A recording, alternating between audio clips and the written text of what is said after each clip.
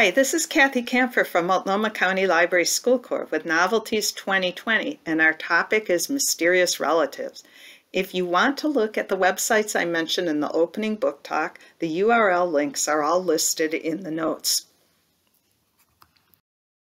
The Only Black Girls in Town for grades 3 through 7. Although it's tough being one of only the black families in town, Alberta loves her life with her two dads in the small ocean community of Ewing Beach, California. She's fanatic about surfing, and she and her best friend Laramie do everything together. But everything changes when another black family moves into the for sale bed and breakfast across the street. Edie's a goth girl who wears black lipstick, who's moved from Brooklyn to California with her divorced mom. On the surface, the two girls couldn't be more different, but having a black friend means Alberta finally has someone to commiserate with about the microaggressions she faces from school and community, and especially from bully Nicolette. The two girls discover a box of journals left behind in Edie's new home, written by a mysterious woman named Constance. The diaries, written in the 50s and 60s, talk a lot about how racism affected the country, mentioning events like the murder of Emmett Till and the Montgomery bus boycott.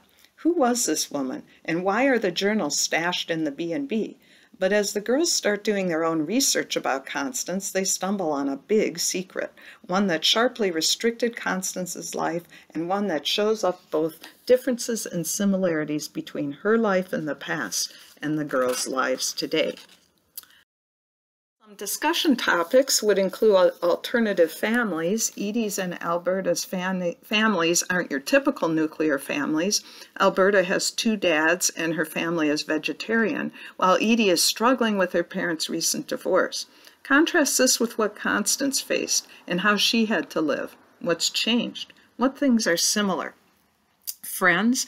Can you have more than one best friend? How did Alberta's new friendship change her relationship with her other friends? And racism. How did racism affect the families, and how are its effects generational? So how did things that Constance felt still reiterate up to today? There are a couple of related websites, the author's website and an interview with the author. I can make this promise for grades 3 through 7. Edie has never known much about her own ancestry except that she's half Native American and that her mother was adopted. But when she and her friends find a box hidden in her attic with photos of a woman that looks just like her and signs her letters with Edith, Edith becomes obsessed with finding out who this woman is. Why does she share this woman's name? Why have her parents never talked about this with her? And if they've kept the secret from her all this time, can she trust them to tell her the truth now? Edith's search for her true identity ends up connecting her to her Native American history of Seattle as well as her family and best friend. Clean Getaway for grade 3 through 6. William Scoop Lamar, who is biracial but identifies as black, can't wait to get away from his school troubles and being grounded by spending his summer going on a road trip with his grandma instead. Jima, who's white, decides to use the Green Book as their guide for their trip down south, the same guide black folks and interracial couples used for safe travels during the 60s civil rights movement.